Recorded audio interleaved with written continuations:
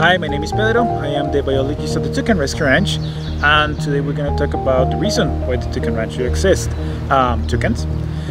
We have almost 50 toucans at the moment here. They are very interesting creatures. My favorite fact about them is the way that they can control their temperature with the beak.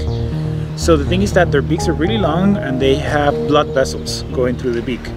Because of that, they're able to, for example, if they're really hot, they open the beak, turn the head sideways, that changes their circulation and cools them off. When they're too cold, what they do is they put the beak underneath the wing, that warms them up. Also, that's how they sleep. As a rescue center, our main objective is to help animals that are endangered. We usually get our animals from Minay. They come here with different injuries. Usually they hit windows, they get hit by cars, that type of thing. They fracture the wings, and we work together. Our ultimate goal is, ideally, it would be to release all the animals. Of course, we can't release all of them, but we're trying.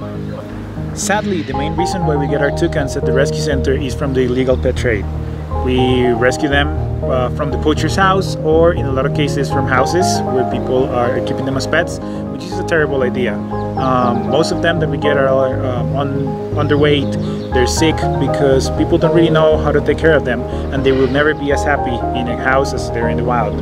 So please never support the illegal pet trade and help us keep these animals wild.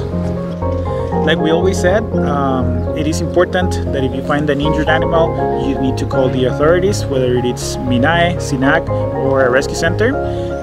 Just contact us and we'll be glad to help.